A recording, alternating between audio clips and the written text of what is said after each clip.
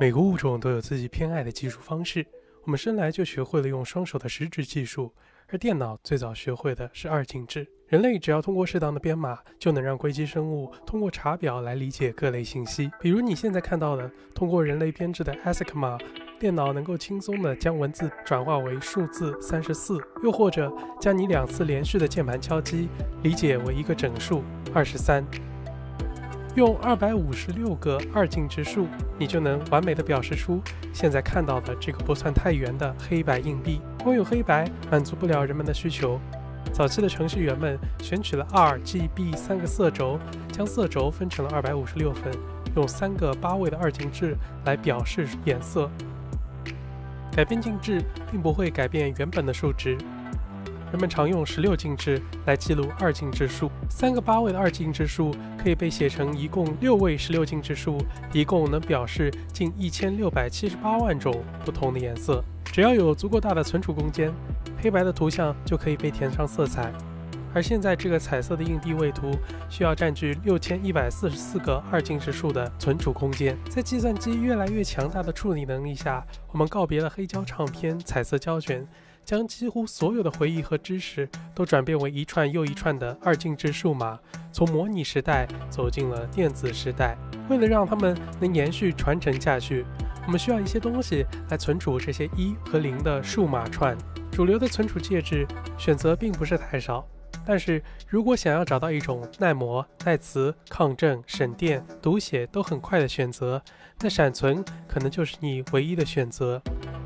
一切的一切都可以追溯到1967年江大元和施敏在贝尔实验室里的发现。他们捣鼓出了一种新的结构，可以把电子牢牢关在基板和金属浮栅极之间的一片小小导体中。这种结构是NAND闪存的基础。而在今天的电脑、手机、存储卡、洗衣机、微波炉，甚至门禁卡、交通卡中，NAND闪存无处不在。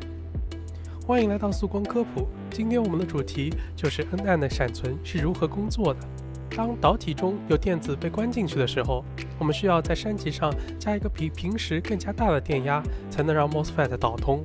因此，通过不同电压下 MOSFET 是否通电，我们就能判断出有没有电子被关在了里面。相比之下，没有关压电子的浮栅 MOSFET 就好像关压了正的载流子一样。我们认为存了虚拟正电荷的 MOSFET 代表1，而存了实实在在的负电荷的 MOSFET 代表0。接下来，我们将用屏幕上的这组符号来简化浮栅 MOSFET。当我们不了解其中存储的内容时，我们会在浮栅下面的导体中标上一个问号。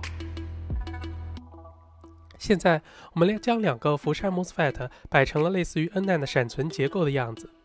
接地后，我们配上一个上拉电阻，将其连接到一个逻辑电平为1的电源。2个浮栅 MOSFET 的栅极分别标为 XA 和 XB。最后，我们来测量 Y 点的逻辑电平。如果栅极为1，我们就将浮栅 MOSFET 看作是导通状态，于是我们可以得到这样一张逻辑电平表。这张表与 NAND， 也就是与非逻辑的真值表一模一样，这就是 NAND 闪存得名的原因。这种目前全世界最流行的存储介质，第一次被提出和制造是在1987年东京的东芝公司。闪存这个名字出现在 NAND 闪存发明之前。外冈富士雄在1984年写完了诺尔闪存的论文之后，总想给他起个好听的名字，再把论文投出去。隔壁 DRAM 部门的有权生次当时和外冈还在合作另外一篇论文。面对苦思冥想而找不到好名字的外冈，脱口说出了 Flash 这个名字。实际 NAND 闪存中的位线电路和与非逻辑电路相似，但并没有上拉电阻这种东西。存储的值来源于接地前的电流测量电路。NAND 闪存擦除的最小单位是块，在每一个块中紧凑排列着许多的位线，而垂直于位线方向同一排的栅极连接在一块，构成了自线。到电子显微镜下观察时，上面实际结构就是这样的。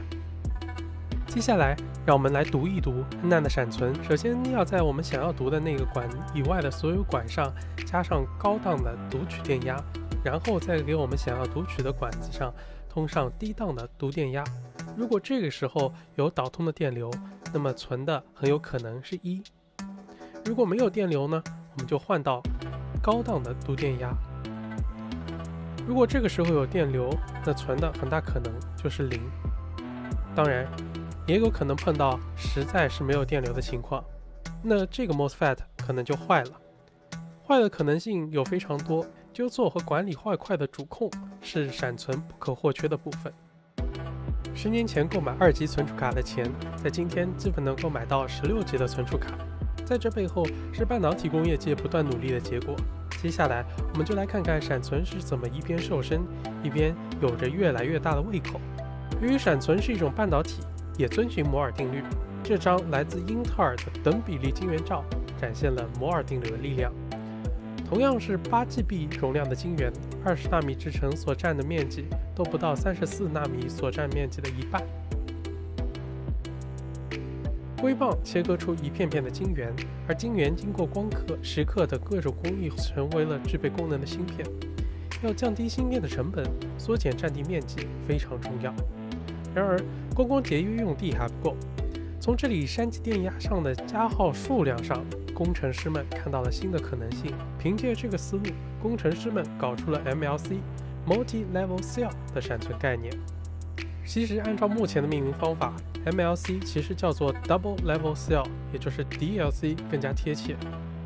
我们将存着虚拟正电荷的状态看成是11，然后用格雷码来保证相邻两种状态的编码间只有1位的数码不同，我们就有了高页和低页。如果我们只需要高页所存的数据，我们可以施加2个半加号的电压。如果导通了，我们就认为高位上存储的数据是1；没有导通，那么我们就认为存的是0。而低页的数据则需要等到第2轮施加对应的电压才能知道了。所以对于 SLC 来说，一个字线上只有1页数据的情况，让 MLC 直接翻倍了。然而有得必有舍，我们可以将 MLC 的临界电压画出来，再和 SLC 的进行对比。假设我们想存的是0或者01，经过长年累月的使用或者静置，关进去的电子也许会找到各种方法越狱。而对于 SLC 来说，逃走了一大半的时候才会出现读取的错误。对于 MLC 来说，只要逃走一小撮，数据就会走样。当制程走到10纳米以下时，在房间太小、墙壁太薄的双重作用下，电子越狱的能力会越来越强。于是工程师们需要搞一些新东西。这就是你最近也许一直听说到的 3D Nand。2010年以前，在制造端，蚀刻工艺还没有被半导体的工厂所吃透，而在需求端，没有 4K， 没有 8K， 没有抖音，没有快手，就算是安卓旗舰也拍不了1亿像素的照片。终于在2013年左右，在全产业链似乎要撞向10纳米这个极限的时候，蚀刻工艺终于成熟，人们开始抛弃平房，在硅片上刻起了高楼大厦。从一开始的24层到近几年的64层、96层，国产的力量也茁壮成长。在今年4月，长江存储一鸣惊人，领先全球，率先量产了128层的 QLC 和 TLC 芯片，单位面积的存储密度已经达到了2D 时代5纳米制程的理论极限。通过类似但不同的结构，在 3D Nand 中，原来的板房成为了带全景阳台的环境房屋，避免了曾经挤不下的尴尬，甚至给 QLC 时代的发展留下了空间。不过这条路也并不是平坦的大道，随着楼层越盖越高，各种奇奇的怪怪的问题也逐渐显现。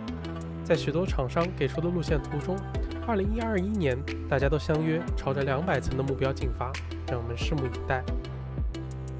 本期视频为大家梳理了 NAND 闪存颗粒，后续还会深入 SSD 和存储卡中同样重要的主控。如果本期视频对你有所帮助，记得走之前点一下赞、收藏、投币、转发，点个关注，可以留意更多好玩有料的视频。速光科普，拒绝重复，不断延展，求知深途。如果发现属实错误，还请在留言弹幕尽管指出。我们相约再见。